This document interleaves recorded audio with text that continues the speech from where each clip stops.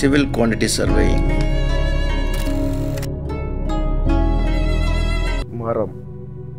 மரத்தினுடைய பங்களிப்பு இல்லாத கட்டமைப்புகளை நம்ம பார்க்குறது மிக மிக குறைவு தான்.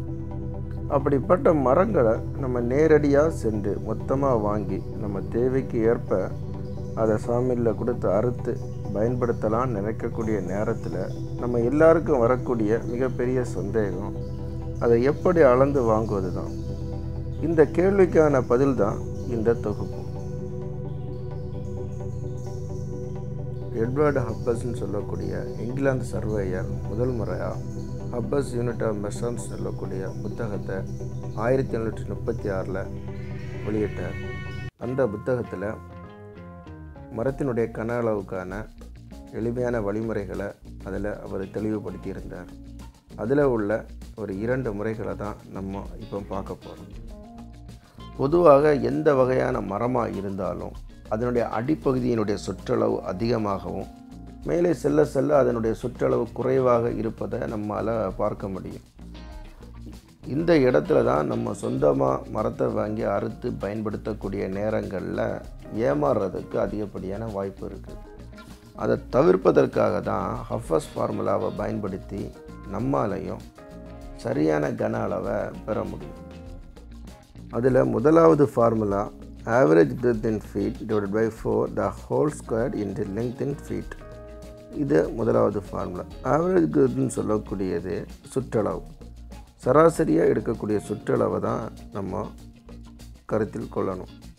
அப்போ முதல்ல ஒரு மரத்தினுடைய அடிப்பகுதி 36 இன்ச் இருப்பதாகவும் மேல் பகுதி 32 இன்ச் இருப்பதாகவும் நம்ம எடுத்திருக்கிறோம். இதுக்கு ஆவரேஜ் பார்க்கக்கூடிய நேரத்தில் 34 இன்ச்சஸ் நமக்கு கிடைக்கிது. அதை அப்படி பயன்படுத்தலாமான்னு பார்த்தா பயன்படுத்தக்கூடாது. ஏன்னா இன்ச்சில் இருந்து அதை நம்ம ஃபீட் இருக்குது, அதாவது அடிக்கு மாற்றணும். அப்படி மாற்றக்கூடிய நேரத்தில் நமக்கு 2.833 அடி நமக்கு கிடைக்கும். இந்த வேல்யூவை தான் நம்ம ஃபார்முலாவில் அப்ளை பண்ணணும். நம்ம ஃபார்முலாவின் படி 2.833 feet divided by 4 the whole square into 14 is equal to 0.7083 the whole square into 14 is equal to 0.5017 into 14, therefore 7.024 cubic feet. அதாவது அந்த மரத்தினுடைய கன அடி நமக்கு அக்யூரேட்டாக கிடைச்சிருச்சு.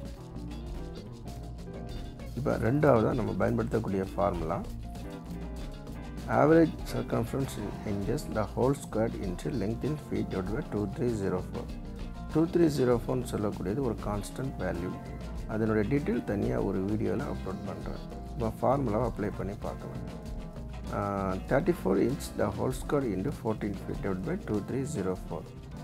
10156 into 14 feet divided by 2304. 16,184 divided by 2304. Therefore 7.024 cubic feet நமக்கு மொத்த கன அளவு கிடைக்கும். இந்த 2 முறைகளை பயன்படுத்தி நம்மளுடைய மரத்தினுடைய கன அடியை சரியான முறையில் கணக்கிட்டு கொள்ளலாம். இதுவரைக்கும் பொறுமையாக வீடியோவை பார்த்ததற்கு நன்றி.